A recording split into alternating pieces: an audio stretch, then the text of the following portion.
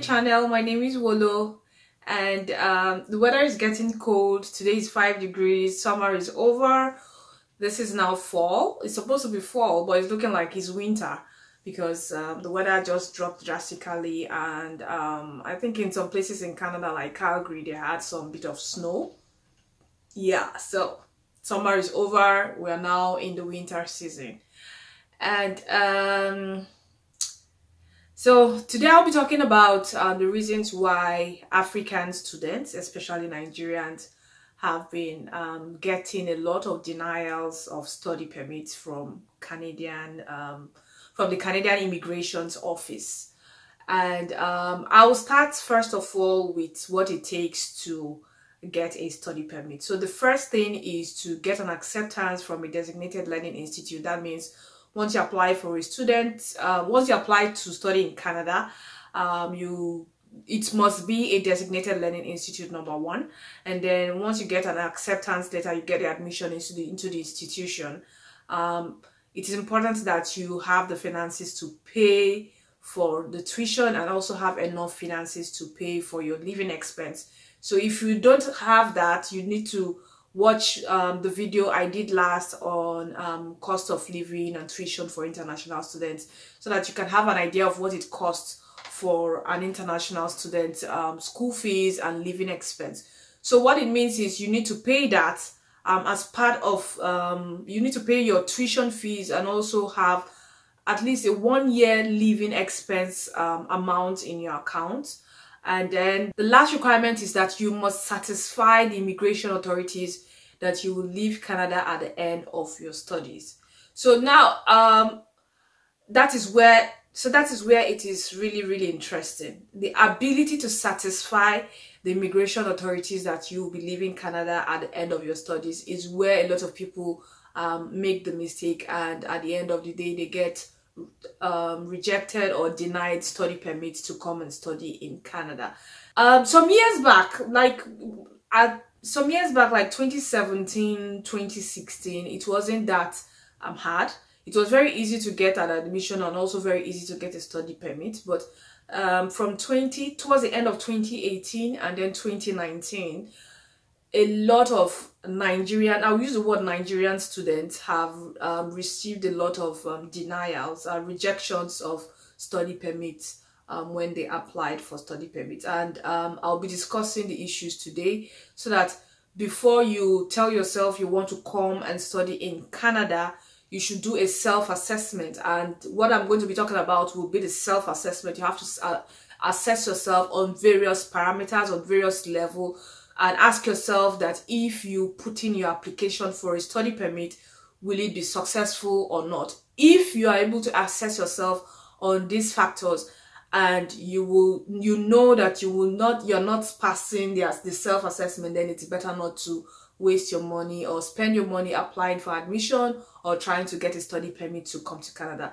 The major reason is because the Canadian government already know that a lot of people want to use coming to Canada as students to use it as an opportunity to also immigrate, because once you come as a student, there's an opportunity for your spouse, if you're married, to get an open work permit to come and work in Canada. And after working for 1 year, your spouse will be eligible to apply for the Canadian Experience class while you are still studying. So that's what they know. They know these things, that a lot of people want to use the study permit as an avenue to come study in Canada and also to immigrate permanently in Canada. So before you put in your application, you need to ask yourself, will you be able to satisfy the immigration authorities that after your studies you will be leaving Canada? Although the intention is to immigrate after your studies, but do you also have enough strong reasons to take you back to your home country? And so I'll be talking about the self-assessment, what you should be assessing yourself on before you indicate interest to apply to come study in Canada. So number one self-assessment is, do you have enough travel history? What I mean travel history, do you have an extensive travel history? I'm not talking about traveling to Dubai or Ghana. I'm talking about traveling to places like Europe or the US. If you have extensive travel history, let's say 3 years, 4 years travel history that you can show as proof, then you can tick yourself good in that aspect to say, okay, once you apply in the aspect of travel, extensive travel history, the visa officers know that yes, you have enough travel history and you are likely going to satisfy them on that area that you'll be returning back to your home country. So that's number one. Number two is, do you have the finances? So the finances are very important, because even with people who have finances, they have also turned them back. They've also rejected their applications and denied them study permit. So you have to assess yourself on that. Do you have the money to pay for your tuition, your 1-year tuition? Do you also have the money to pay for your living expense? When I'm talking about tuition, I'm talking about in the tens of thousands or $15,000, depending on what you want to study. So the question is, do you have enough finances to cover your living expense, to cover your health care, and also to cover your return to your home country? If you have enough money, if you have enough money, when I'm talking about money, I'm talking about 40,000 to 50,000 Canadian dollars in your own account. You can have a sponsor. Yes, there are people who have sponsors, and people who have sponsors are basically for students who just finished secondary school or high school. For those group of people, they just finished secondary school. Of course, they've not been working, they've not started working, they've not gotten into the university. So their sponsors could be their parents or their uncles, or maybe their senior siblings or something like that. So for those category of people, having a sponsor is acceptable. So you can also present the sponsor's statement of account.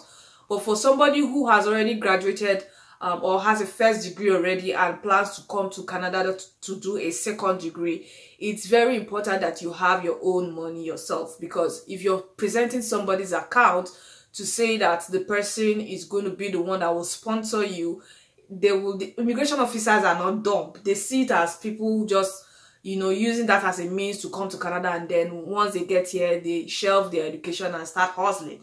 So they are not dumb. That's one thing you should know. If you're a matured person coming to school in Canada, you should have your own money. You should be able to show enough proof that you have your own money to cover for your tuition, to cover for your healthcare, to cover for your living expense, to cover for your transportation back to your home country. And then secondly, it's also advisable that you pay the tuition fees upfront. Although there are people who have paid the tuition fees upfront, they still got denied study permits because of other reasons, which I'm going to mention later. So it's still not a guarantee that even if you have the money, you will still be getting a study permit. There are other factors that they also look at before they give a study permit. So the finances is very key. You shouldn't be saying, okay, I don't have money, I'll be borrowing money from my mother, or I'll be borrowing money from my sister, or borrowing money from my brother, especially if you've already had a first degree and you want to come to Canada to do your master's or your postgraduate diploma. Those things, they look at them critically to see if you can sustain yourself without support of anybody. If you don't have the money, then you should just take yourself bad in that area, in that particular self-assessment, and do not even bother to start applying to any school to get admission. Like I mentioned, 2 years back, they were not looking at all these things, but I don't know what went wrong, and all of a sudden they started bringing all these what do you call it now? All these, I would like call them hoops. They started bringing all these hoops for people to jump before they give people study permits. So that's number two. Your finances, they are very important. That's number two. So the third aspect where you're going to be assessing yourself before you decide to come to Canada as a student is the aspect of having strong ties.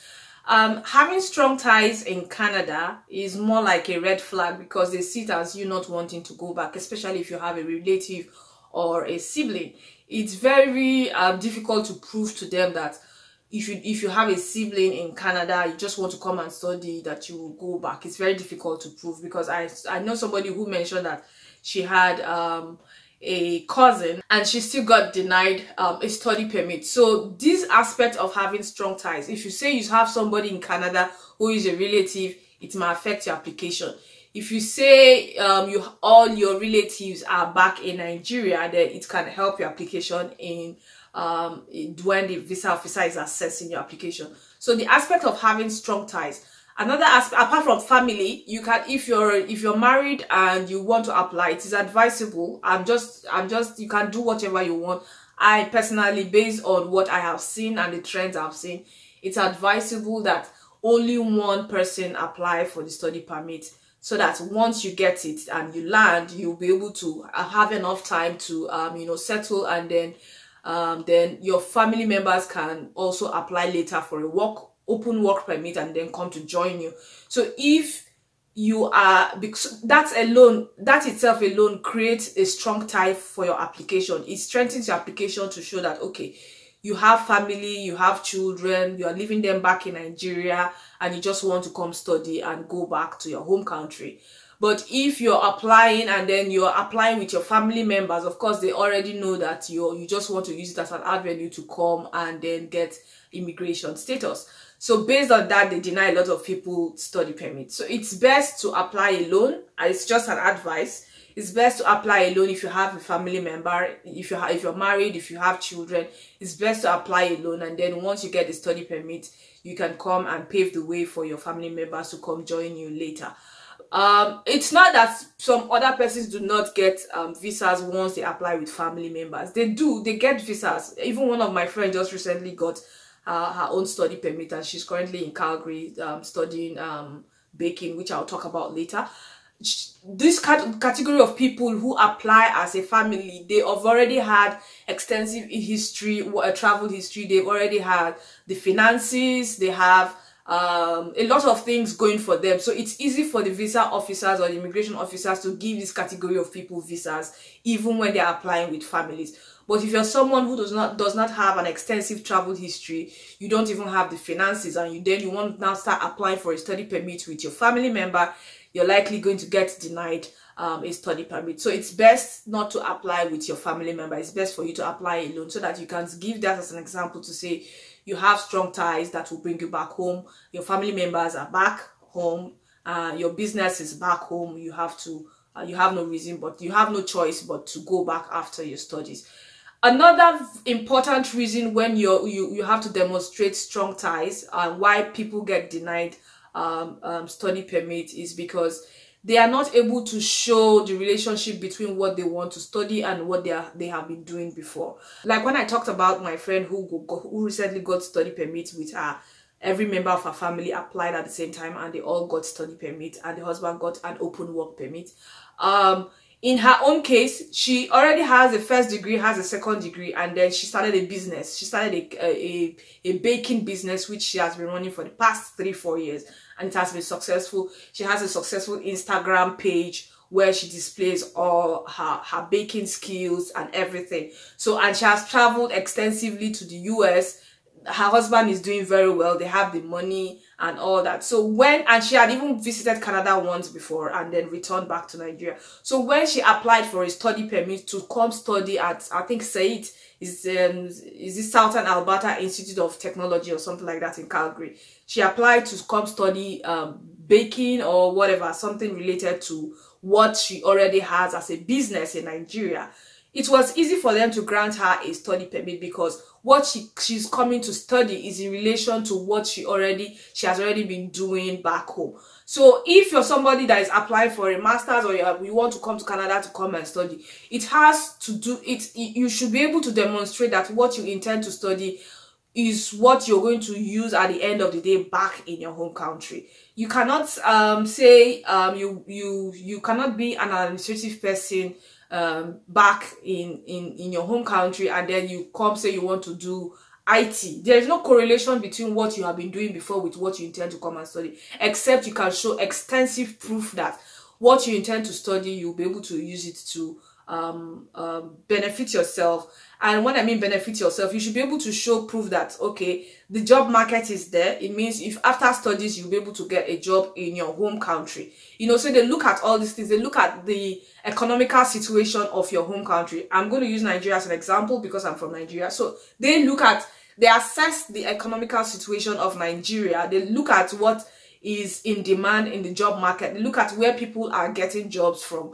and they look at what you intend to study. So if you're the type of person that you are a worker and you have been working all your life and as an administrative person, and then you say you want to come study IT and you have not been able to demonstrate how you're going to use the IT to help yourself, you should be able to demonstrate that the IT industry in Nigeria is a booming industry. It's an industry that needs people. It's an industry that has enough jobs available for people. You should be able to demonstrate that. If you're not able to demonstrate that, that what you intend to study has a market back in Nigeria, then it's very, very difficult to get a study permit, because those are the things they look at.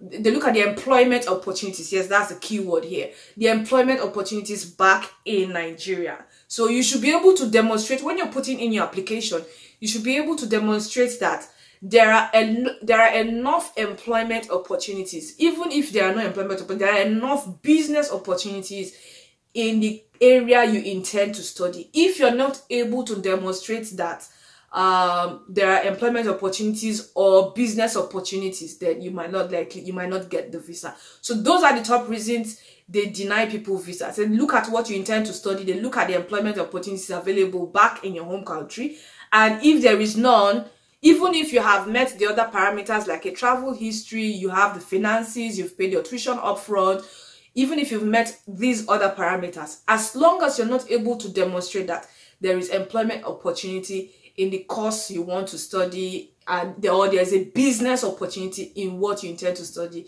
you will likely get denied the study permit visa. So that's another reason why people are getting denied study visas. Then finally, one other major reasons why people are getting denied study permit visas is the issue of precedence. And when I mean precedence, is people who have already applied for study permit before and already in Canada. You know, Canada has a network of information. So once people apply for study permit, they come to Canada. The schools also give information back to Statistics Canada and back to government and back to the immigration officers. So they are able to assess country by country, people who come from each country, what they are doing and what they are doing right and what they are not doing right. So based on that, they are able to say, okay, from people from this group, from this country, once they come to Canada, they are able to stay and are able to study and finish and go back to their countries. While this group of people, they abandon their studies and then go and start working and then do all sorts. So this information is already put together and then forwarded to the Statistics Canada, also forwarded to the immigration authorities. So the immigration authorities, they are very much aware, especially if students from African countries like Nigeria, once they come to Canada, what do? Are they the group of people who come to Canada and abandon what they've planned to come to do in Canada and then start looking for work, or they are the group of people that continue their studies and finish their studies?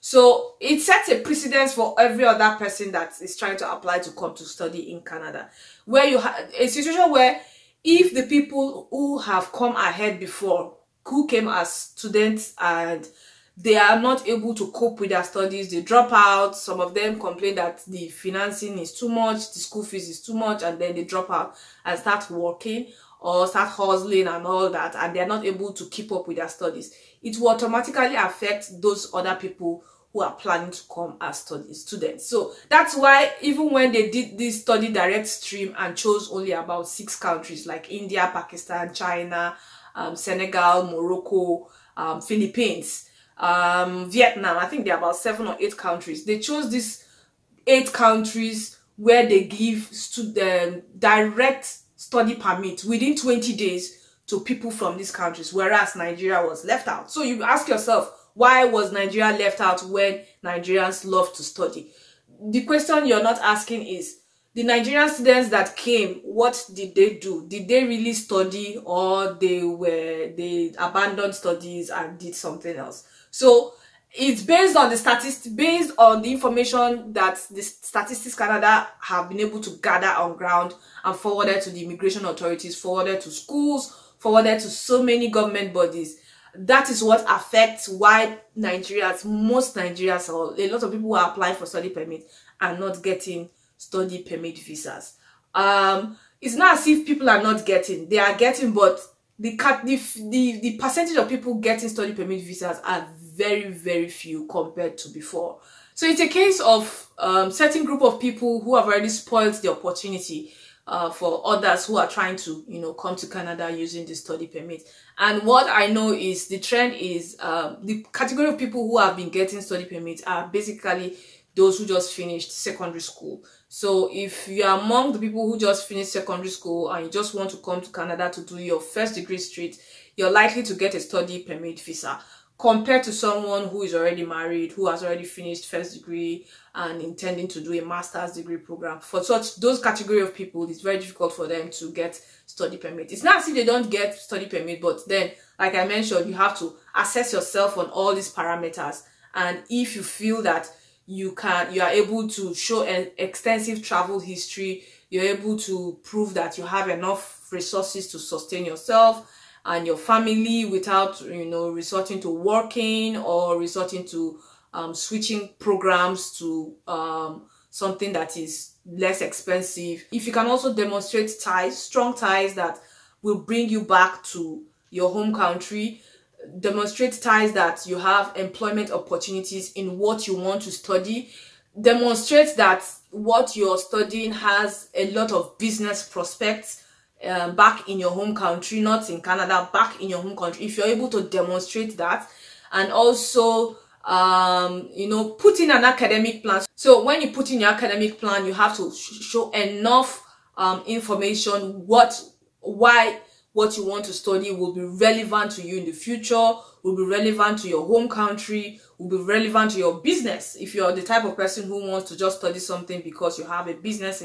on mind, or in business you plan to establish, you should put all those information in your academic plan. So this is the information I want to share, and I hope you have learned something. You can also inform your friends and loved ones and tell them that if they plan to come to study in Canada, they should just be prepared. It's not that easy. It's more like how will I put it now? It's more like a camel passing through the eye of a needle. Canada immigration itself is also not easy. Then so study permit is also proving to be difficult for a lot of people. And well, this is an opportunity for those who want to go to the UK, since UK has now introduced a 2 years postgraduate work permit.